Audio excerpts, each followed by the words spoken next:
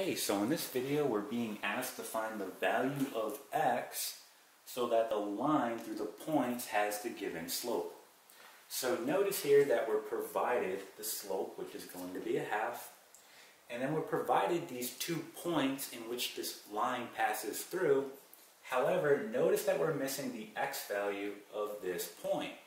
So that's what they want us to find. They want us to find the x value of this point so that the line will have this given slope, okay?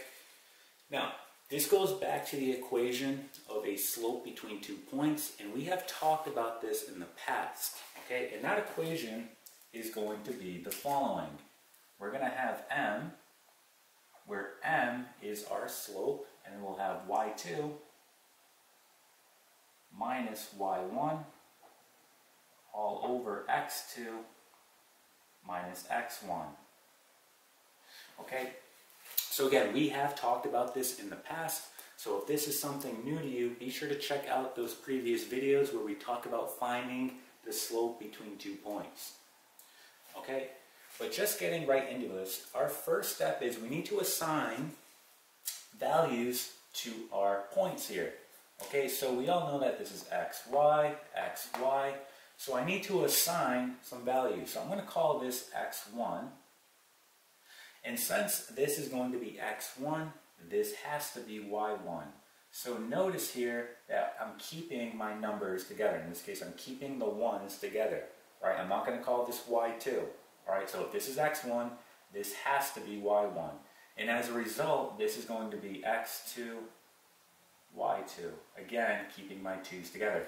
Now, you could have gone in reverse. You could have called this x2, but if you did that, you'd have to call this y2. Okay, you'll still get the same answer, okay? But the key takeaway here is making sure you're staying consistent. Meaning if you call this x1, this has to be y1. Right, same thing here. If you call this x2, this has to be y2. All right, so keep the numbers together. So all we have to do now is plug this into our equation. We know the slope, that's represented by m. Our slope is a half. So I'm going to go ahead and start plugging this in. So we have a half equal to, so what is y2? Well, what do we have here? It's going to be 2. So I put 2, and then I include the minus sign because that's part of our equation. y1 is going to be negative 3. Okay, let's work on the denominator. x2 is going to be 7. Include the minus sign because, again, that's part of the equation. And then x1, well, we don't know what that is. That's what we're trying to solve for. So I'm just going to put the variable here, which is x. Okay. Let's go ahead and clean up our numerator. So again, I'm just going to write it right here. We'll have a half equal to, so again, 2 negatives here will make a positive, right? So we get 5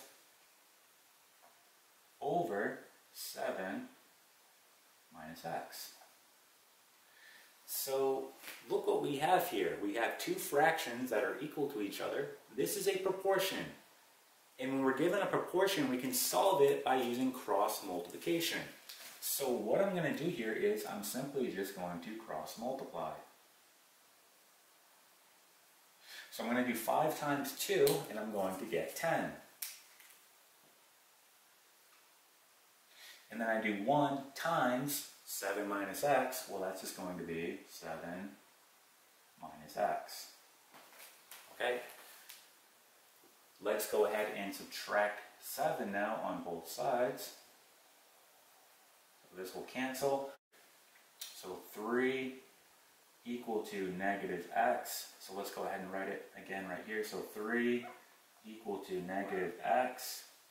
All right, our last step, we want to get rid of that negative, so we need to divide both sides by negative 1.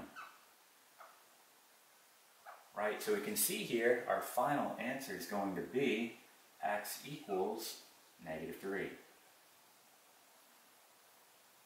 Okay, and that is going to be our final answer.